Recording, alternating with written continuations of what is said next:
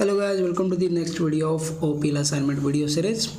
So today we will discuss about the next assignment of group C, that is about DQ. So first of all we'll see what is meant by DQ. So DQ stands for double-ended queue.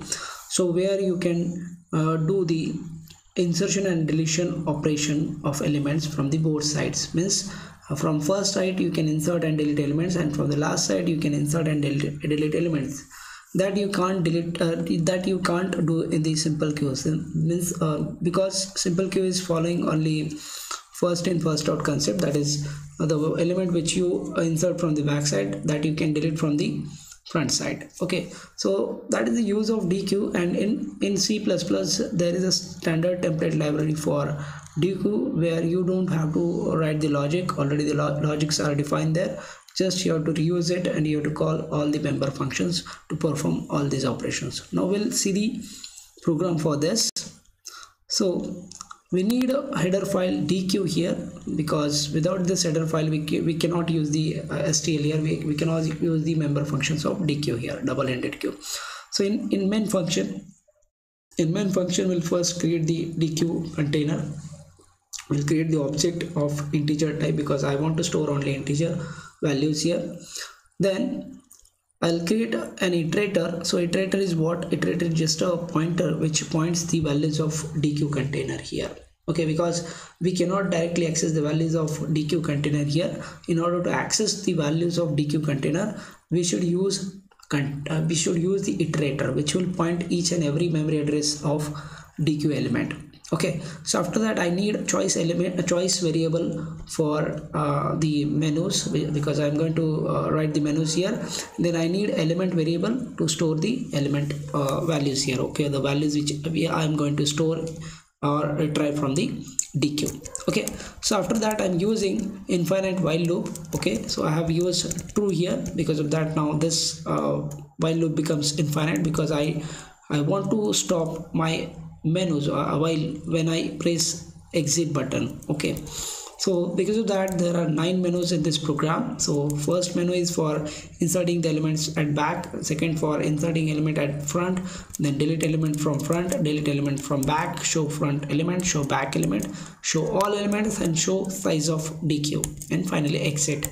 So after that I have asked for entering the choice, and I have taken the choice with the help of cin object. Now after this we'll write the logic for next things. Okay, so here switch case will define. So in switch we'll define first case, because first case is for inserting the element at back. So see, we need element here, so I'll write enter element to be inserted. Okay, so I'll write here this, and after that I'll take the element with the help of element variable. And then after that I will use the D object of the DQ container here, DQ STL.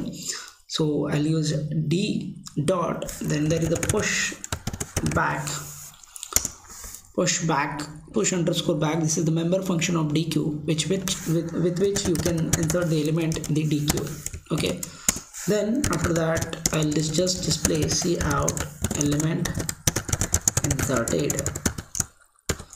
Okay, so I'll write just element inserted.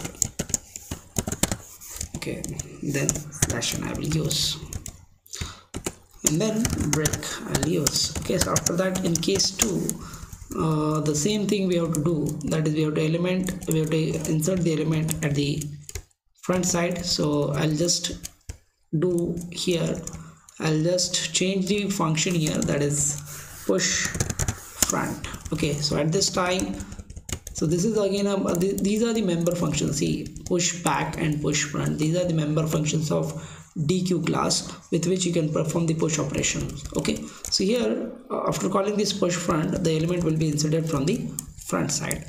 Okay, so this is about case 2. After that in case 3 I want to delete element from the front side.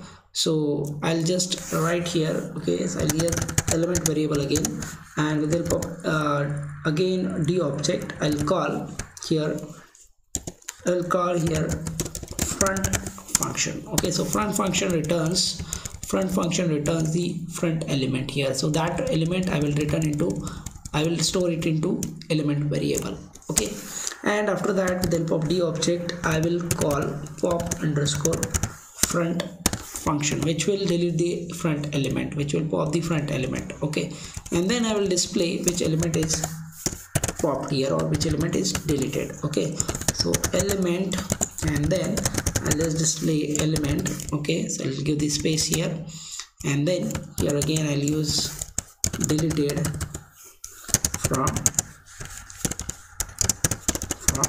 front side. Okay, so that I will display here. Then again semicolon, then break. Okay, so same about the case 4 where I am going to delete the element from the back side. So I'll copy this code and I'll paste it here, and I'll just change this front with back. Okay, back is the function which will return the back element, and then again there is the same pop underscore back function which deletes the element from the back side. So the rest of the things are same, just I will change this front with the back keyword. Okay, so here in case 4 the element will be deleted from the back side and it will be displayed which element is deleted. In case 5 we have to display front element. Okay, we'll check whether, okay, so we have to check show front element, and then in case 6 you have to show back element. Okay, so here again we will write here. Okay, we'll use again element variable, and with the help of element variable then we'll store the value of front here. So I'll call again front function which will return the front value, and then I'll display front element is equal to, which is, that is element, I'll use it there. Okay, so this is for accessing front element. Okay, then in case 6 we have to access the back element. So I'll copy and paste the same definition here, and I'll just replace this front with back. So this will return the back element, and I'll display that back element here. Okay, so back element, and with the help of element variable I will display it here. Then in case 7 we have to display all the elements of the DQ. So now I have told you that we cannot directly access the elements of DQ here. So in order to access them we have to use iterator here. So already we are having iterator. So before that I will display Queue DQ elements. Okay, so we have to use here it for loop because there are multiple elements in the DQ. So to access them we need loop here. So I'll use for loop, but in for loop I will initialize the iterator first. So itr is equal to, I'll use the object, and then I'll call begin function. So begin function will do what? It will return the first address of the first element. Okay, it will return the address of first element, and that will be stored into itr pointer here. Okay, then after that itr, where to stop my itr iterator pointer? So I'll use itr is not equal to d dot end. So up to end of my DQ, okay, it will iterate and then it will stop where the end reach at the when the end of the DQ reaches, that time this iterator will stop, this iterations will stop there. Okay, and then after that I'll increment the itr plus plus, I'll increment the iterator pointer here. Okay, so in this for loop I'll just write cout, and then I'll use dereference operator, and I'll dereference the itr pointer here. Okay, then insertion operator, and then space. Okay, then I'll write break. Then in case 8 I'll write I have to return the size of my DQ. So I'll just display size of DQ is equal to, and I'll write d dot size. Size is the member function there again that you can use for returning the size of DQ. Then break. Okay, and in case 9 we have used exit. So I'll call exit of 0 function for exiting the program, for terminating the program.